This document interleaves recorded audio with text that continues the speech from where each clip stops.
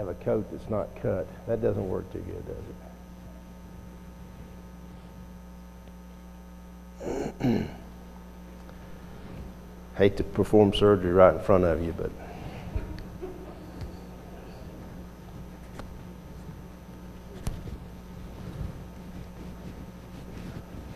I'm going to try to abide by what seems to have been working.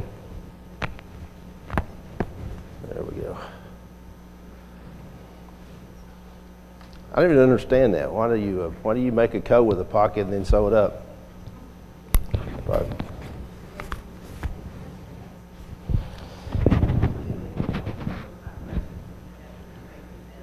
yep, that's true. There you go. We have an answer. Now I know. I've been wanting to know that for a long time. Things you wanted to know but didn't know or were afraid to ask.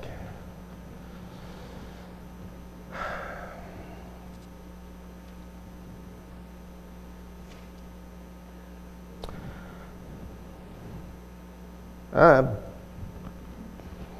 guess I'll get you to go ahead and turn to Luke chapter 16. Spend just a little time there.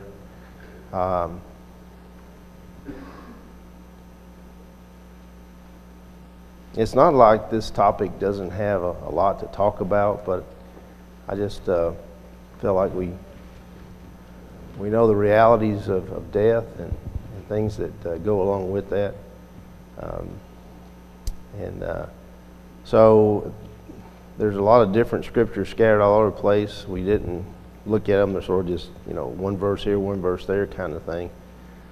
Luke chapter 16 might bring some of it to bear a little bit better real quickly for us. And I thought we'd go over that this morning just for a few minutes and see how far we get. And if we get through it, we'll go ahead and go into our activities. So let's open up to Luke chapter 16. Let's begin our class with a prayer this morning. Our Father in heaven, we're thankful for you loving us. We're thankful for you caring for us, providing for us in every way, including the opportunity for us to obtain salvation through the sacrifice of your Son. And for us to be in a relationship that will continue, that we can remain in that relationship. You have given us provisions, although we are weak and frail and make so many mistakes, that you have provided for us to be able to remain in that relationship and walk in the light, that we can have fellowship, which is beyond our mental capacity to understand. But we're thankful that you care for us and that you want us to be your children. We pray, Father, that you'll bless us as we are gathered together on the Lord's Day, that you'll help us in our class this morning to understand those things that would benefit us and would improve us. We pray, Father, that you will be with us as we worship this morning, that we will put aside those things of the world and that we'll reflect upon those things that have come to pass to make us a body of believers, and the sacrifice that took place that we could enjoy the blessings through your Son. We pray, Father, that we'll worship today in a manner that pleases you, and that we will worship based on what you desire, not what we desire, and that we will do it with sincerity and the proper scriptural approach and attitude, and that we will be pleasing in your sight. We bring before you this morning many who are unable to be with us due to sicknesses or from surgeries. We pray that you'll bless them and that they might get the proper treatment and be back with us. We pray for those who've lost loved ones, and we pray that you will continue to bless them and comfort them and help us to be there for them, to help them through these difficult times. We're thankful for the spreading of the gospel, and we pray that many will be able to hear the gospel, the truth, that this world may change, that we may come to a knowledge of your Son and sacrifice, and the peace, the comfort, and the joy comes from living a life according to your will. We pray, Father, that you'll bless our missionaries, bless the spreading of the gospel. Bless this nation, Father, and our leaders. Help them to make the right decisions. We pray that you would direct them the way that you would want them to go. We pray that this nation will be brought back to some of the principles upon which it was founded, the belief in God, and freedom of us to worship. We pray, Father, that you'll help us through this day and continue with us in the days ahead. Always watch over and care for us, and one day own us and crown us. We pray in Christ's name. Amen.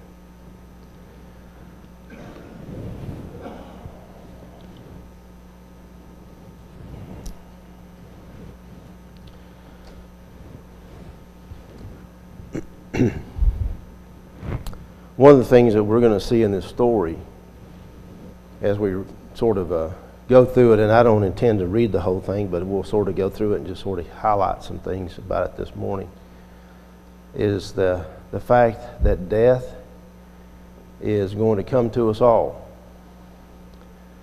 And we talked about it last week, the fact that the thing that we need to do as individuals is to be prepared for death.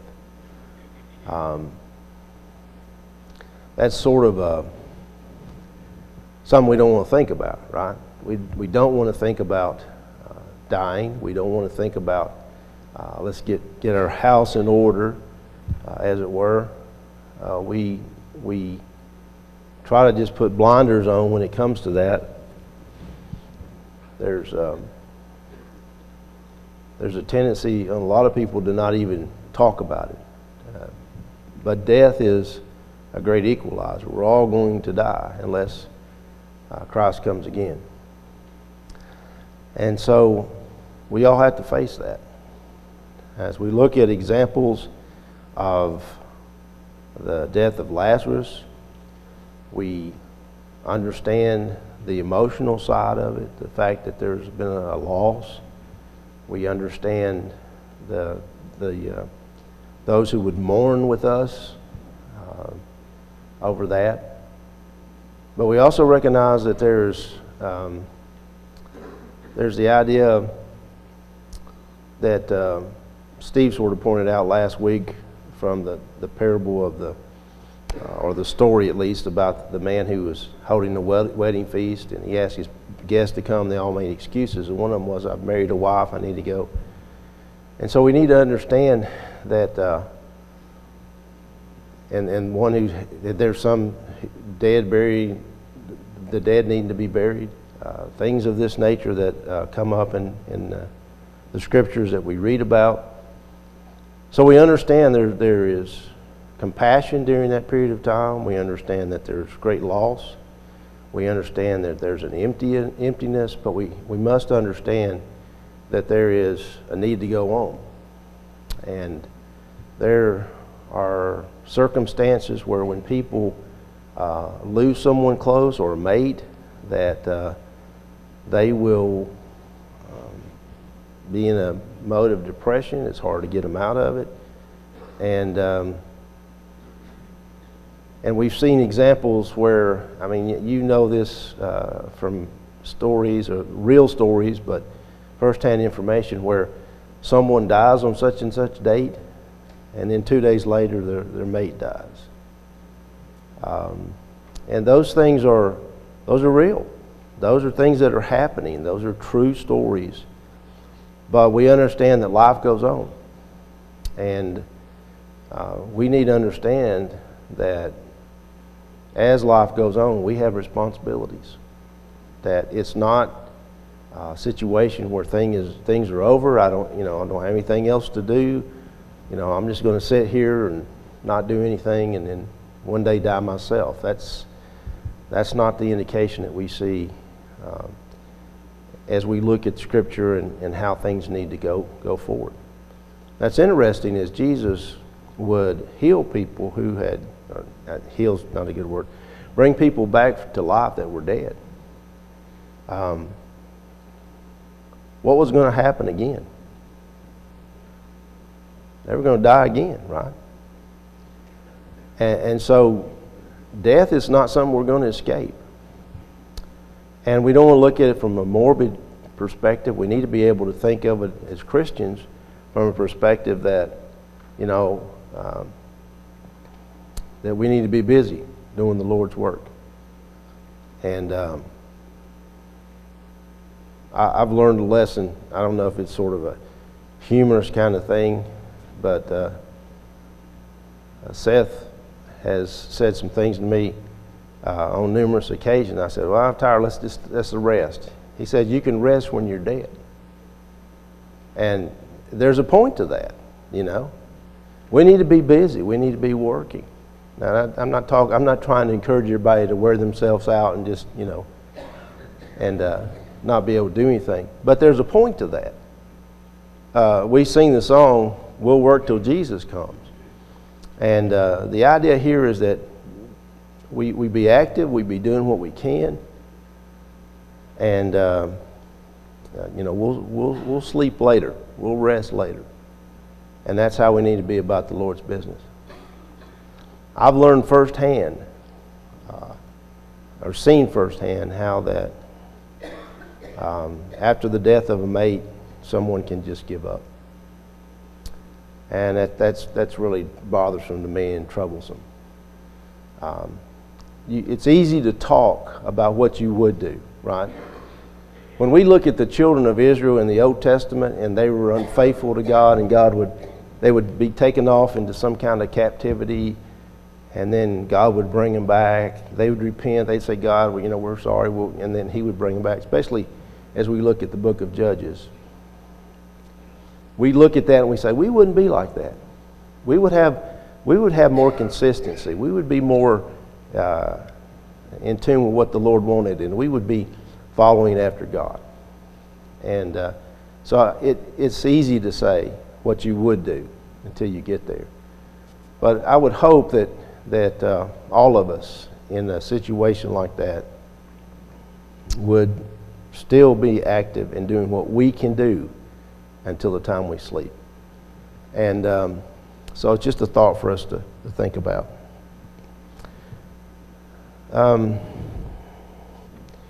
You know, a prime example of that to me is David on the illness and death of his son that was born to him in Bathsheba.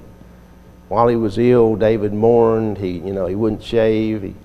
He wouldn't clean up. He wouldn't eat, and so the child died, and then like immediately after that, David cleans himself up, and the people were astonished and said, "What's going on here?" And David's explanation was, "Well, he can't come back to me, but I can go to him." And that's the thing that needs to encourage us, that that's an example of where we need to get on with our lives, continue to do what we know is right for all the time we have left, because we don't know what that is. So we talk about death and cemeteries and things of that nature. As I said in the beginning, it's not something I really want to talk about, but there are things that are real that we need to understand.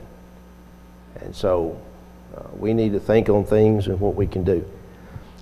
Luke chapter 16 have a situation where there's a rich man and Lazarus the beggar who sits at the gate, sits at the table of the rich man, wanting to get the crumbs that fall off the table. And it's interesting to me that the perspective is, or the idea seems to be conveyed to me at least, and you may look at it differently, but it's as if the rich man doesn't know Lazarus exists. He doesn't know he has any needs. I find that very hard to believe. But it's like he doesn't know who this guy is. I mean, there's nothing in the story that says, he's complaining about Lazarus being, at the table where the crumbs are falling, or just outside his house or whatever. But the idea is, there's never an acknowledgement that he's there, that he exists. And maybe from a perspective of, that's not the same level that I'm at, or I'm so much above that I just don't associate with that, or I don't see that. I don't know what the rich man's mentality was, but it doesn't appear that he ever acknowledged that Lazarus existed. And I find that interesting. But he's a rich man and Lazarus is a poor man. You would expect Lazarus to die because he's obviously malnourished and he is not in the best of health, and that's how we picture him. And we expect him to die. But the rich man dies also, because death comes to us all. And so we see the situation here, and apparently Lazarus was faithful in carrying out the Jewish law the best that he could, and we see him receiving rewards, being in Abraham's bosom. And the rich man is afar off in torments. And so we see that contrast. So we're going to be separated based on the way that we have lived, and there'll be ultimately a day of judgment where our works will be called into question and will be discussed. And so from this particular passage, it should cause us to pay quite a bit of attention to the fact that death is inevitable, and that there's going to be a reckoning of how we've lived our lives.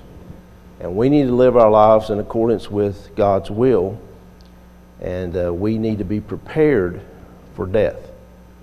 And so that's what I see here in the story of the rich man and Lazarus. Now there's some other things that we need to point out here in the lesson. According to the lesson, there's a great gulf fixed between the two.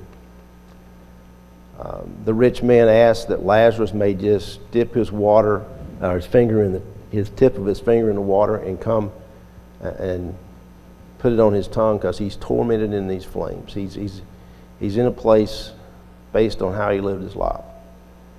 And the situation here is explained that there is a great gulf fixed. In other words, you're not going to get in the day after your death and say, well, or in the process of dying, and as you transition from living and breathing your last breath into death, and saying, oh, I've changed my mind, I really want to make things different. Now, Sister Arlene asked a question last week, and I don't know that I answered it well, or I answered it to her satisfaction. But she said, what about deathbed confessions, or, and I assume with that, someone being baptized but on their deathbed. And I'm not going to try to answer that. That's in the hand of God. If they did whatever they needed to do, if they were truly repenting of what they'd done, if they believe in Jesus as the Son of God and they proclaim that, I'll leave that up to God. God's going to have to make that decision. I will say this, that is a poor way to try to enter into eternity. When we talk about being prepared, that's not being prepared. And so I don't have an answer for that. I mean, I could speculate, I can say, well, based on this, I think this is the way it is and all that. But I'm going to leave that in the hand of the righteous judge.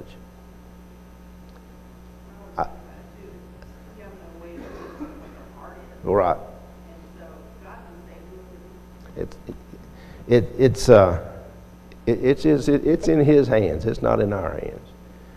But that's just really not the way that we should try to to deal with God. Live my life in recklessness and in rebellion, and then on my deathbed say, well, you know, I sort of see where this is going. I'm going to see if I can punch that ticket, you know. And that's really risky. I wouldn't want to try that. But the idea that we've talked about here the last couple of weeks is be prepared. Be prepared for that. The rich man wasn't prepared. He was the type of rich man that we read about in scriptures, that he fared sumptuously every day. His mentality was, this is going to continue on. My life is going to continue on. And we know from personal examples and from what the scriptures teach us, we don't know about tomorrow. And we think things are going to be okay, but that's not the case. And they may be, but they may change. And in a lot of cases, death will sort of catch us by surprise. And so we need to be prepared. The rich man was not prepared. And so now there's a great gulf fixed between them, and there's no going back. He can't go back and say, well, you know, give me another chance. Let me go back and treat this Lazarus guy a little bit better. You know, there's no opportunity for that. And so we need to recognize that death, when there's death, is final. Now I know there are stories where people supposedly died and then somehow they came back to life and that kind of stuff, but I don't know the validity of those, and I don't know that I believe them, because death is usually final. And so, you know, we're going to be separated, and we're going to be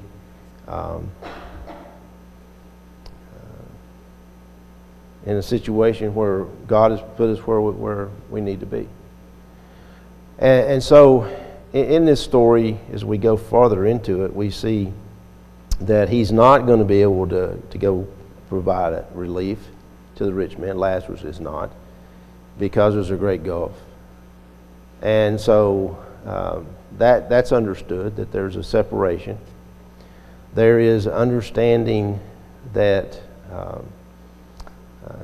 in these cases that we see here, and I believe the scriptures wouldn't give us this insight if it's not true. Even though God would maybe provide an example in scriptures that's a story, that's not necessarily with real characters in it, I don't believe he's going to mislead us in how things would be. And so when I look at this passage, I see the idea that there's an awareness. There's an awareness that rich man's aware he's in torments, and Lazarus is in Abraham's bosom, indicating the place of comfort. So the idea here is that there's an awareness that they know where they are. Further demonstrated later in this passage is the fact that the rich man says, well, let me go back to my brothers, and let me go and tell them, don't come to this place. And so that's not going to happen as we go through the story. But here's the point. Every person, and I don't know how to say this other than what my understanding is of Scripture. And I don't know that I am 100% knowledgeable about this, but from what I read in the scriptures and what I understand,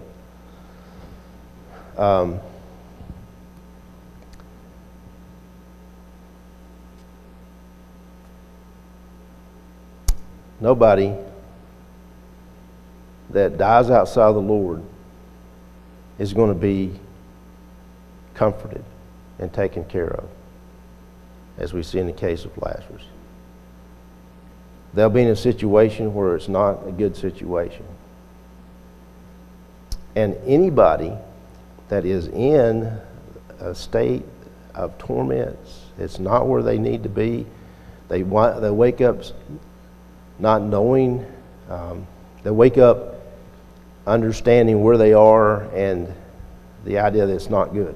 Everyone that's in that place would want to come back to us and tell us, don't come here. That would be the message of everyone that's there. You do not want to come here. And so we need to get that from this particular story that's being told.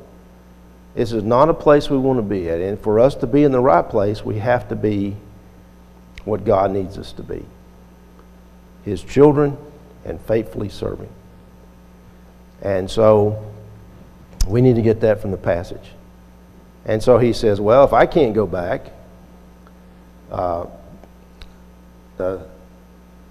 then, you know, they're not going to believe. They're not going to listen. And the passage goes on to say that if they won't listen to Moses and the prophets, they will not listen to someone who's come back from the dead. Now that's one of the saddest statements in Scripture to me. Maybe people just aren't really aware of spending their eternity in a place of torments. Maybe that's just not an awareness. But the Scriptures are clear on it.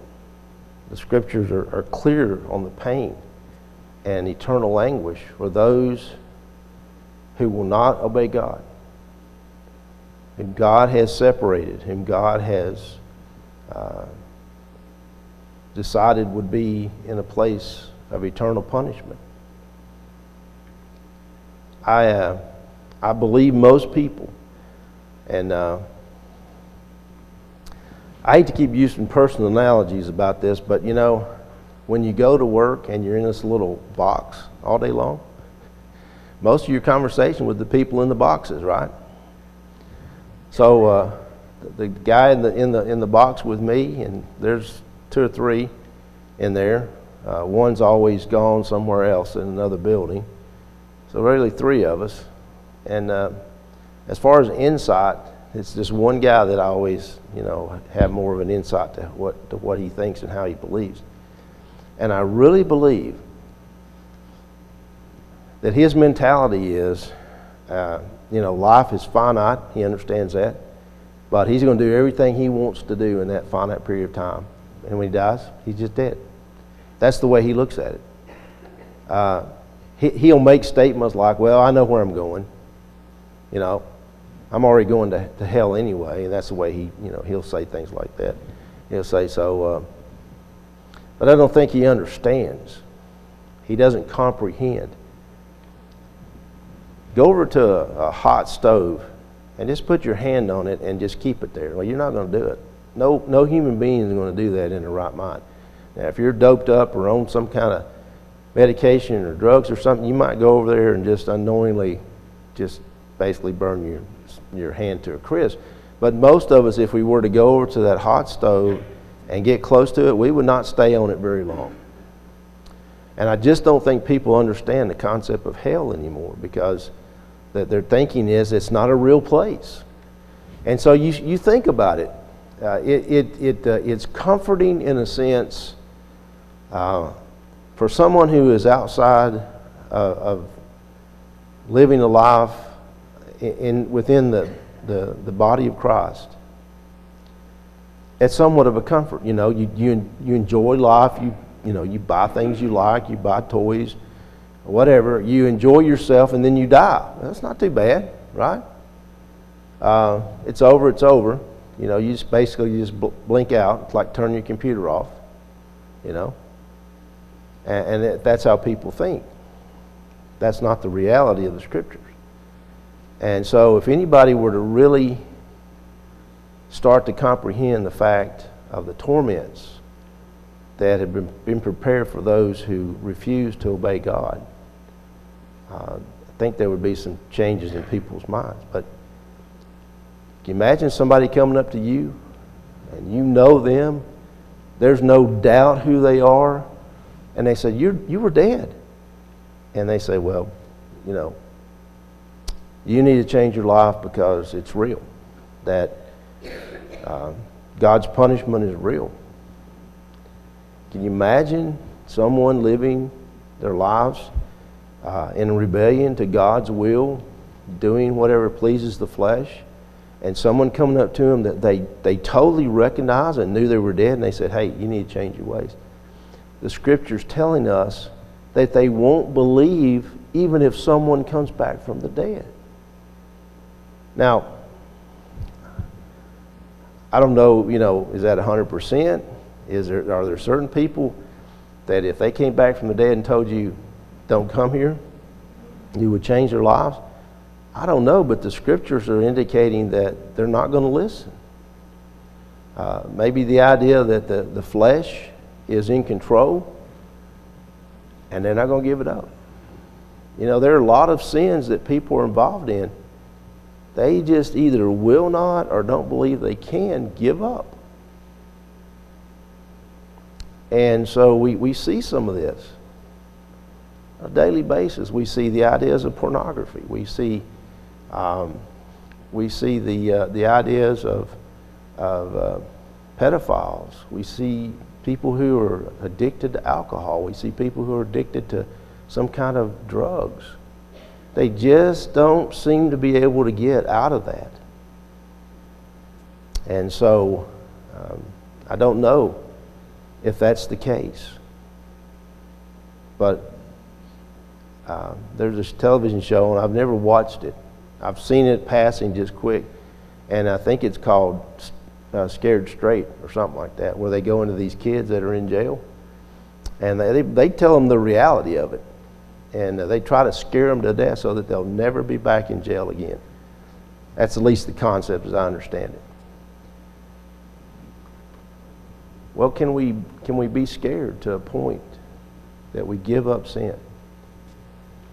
And if we can't, then we're going to spend eternity in punishment. And that's just clear in the Scriptures. That's the way things are going to pair out. So we have the rich man. He's going to spend eternity in torment, in eternal punishment. And there's not anything, he can't come back. He's not going to be able to go back from the grave and tell somebody, even if it's just for a brief time.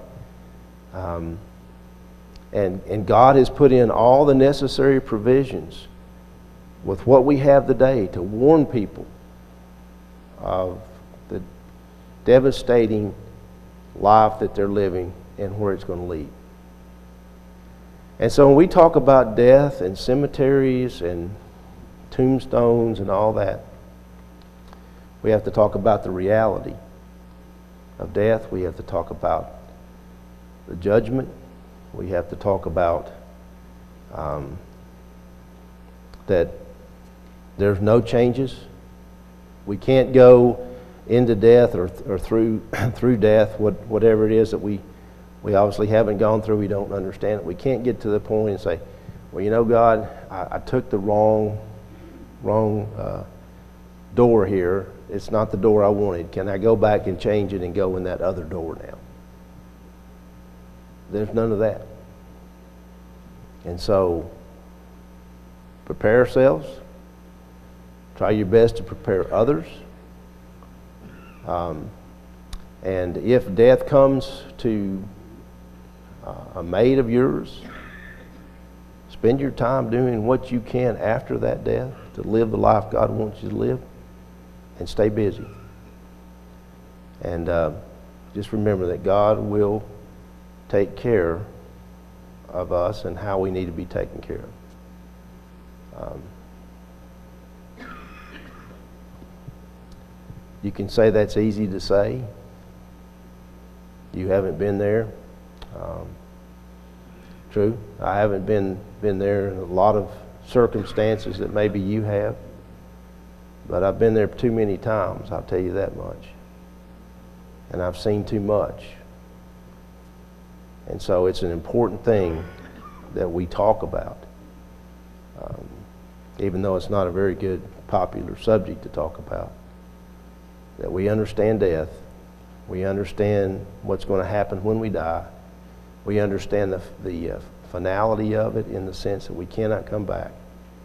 And the only thing we can do is prepare so that when our death takes place, that we're God's children. Faithful to the end, as the Scriptures teach. That's the only way we're going to receive a crown of life. Okay, any thoughts or more discussion that you want to talk about? Yes, sir.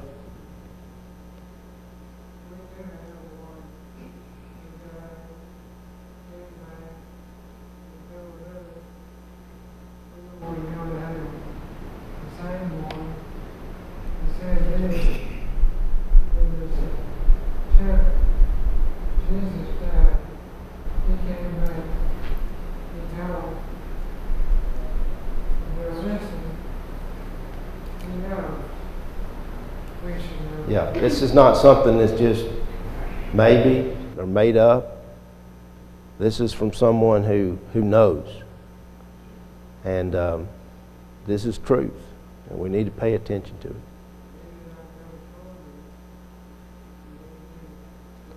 Right. He understood what it was about, and obviously he knows how devastating it can be.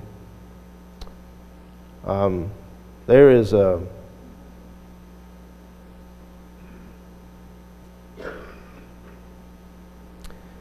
problem that we have, and something you said I want to just touch on. I have just paid attention over the last several months, maybe in the last year, to how many times in Scripture are the words that in essence say, you better be listening. We look at it and it says, he that hath an ear to hear, let him hear. And we see that passage or that kind of sentiment throughout the Scriptures. I'm convinced that one of the biggest problems that we have today is we are not listening. God hasn't changed His message. He's told us over and over again. We have somehow the contaminating noise of the world has dulled our ability to hear what the Scriptures teach. And so we'll just sort of brush it off of our shoulders and say, well, that was back then, or that's just not something that I really think God's going to be that way. Well, if you can find in Scripture where God has changed the way He views things, then maybe there's a possibility. But there's a strong message to us today, even within the body of Christ. You're not listening. I see that through a lot of passages. And so even encouragement that maybe some of the writers would make, that you pay attention to this. This is important. And what they're saying and all that, you better listen. And we can't live our lives thinking we know what the Lord wants us to know, thinking that we're and convincing ourselves that we're doing something that's okay, and not pay attention to what the Scriptures teach.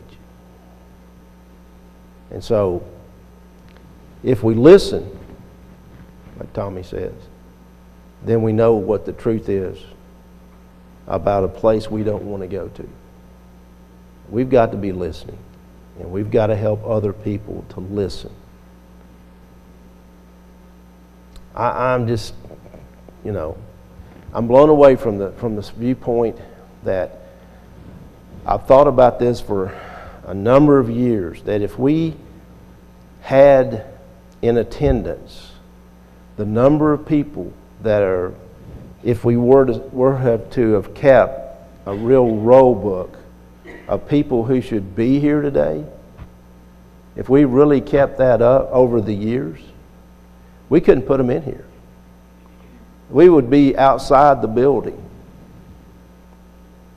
But instead of listening to God, They're listening to the world and what Satan teaches, and they're listening to him and not listening to God. And the world's telling them it's okay, you've got time, it's okay, hell's not really real, it's okay. God's going to probably just recognize that at one time you obeyed the gospel and that was good enough. I don't know what lies that they're believing, but they're not here. And I firmly believe that if we want to serve God the best of our ability, we're here. This is where we're supposed to be. This is who we're associated with. We should be here. And if we are regularly, week in, week out, month in and month out, not here, and we're saying we're part of the body of Christ, there's something that we're not listening to. And we're not listening to God's Word. We're listening to the world. And the world's going to taint us, and it's going to cause us to believe things that aren't real. And it's going to cause us to take things that are real and to say that they're not real. So it's easy when you start talking about hell that people say, I just don't really believe that exists. But the Scriptures are clear. The Scriptures are clear that there's going to be a day of reckoning. The Scriptures are clear that death is final. And it's something that we've really got to pay attention to. We've got to be listening. And we've got to help other people to listen. And to stop that rat race that they're in of, I'm too busy to go to church. I'm too busy to do this or that. Well, we've got to understand we're never too busy to serve God.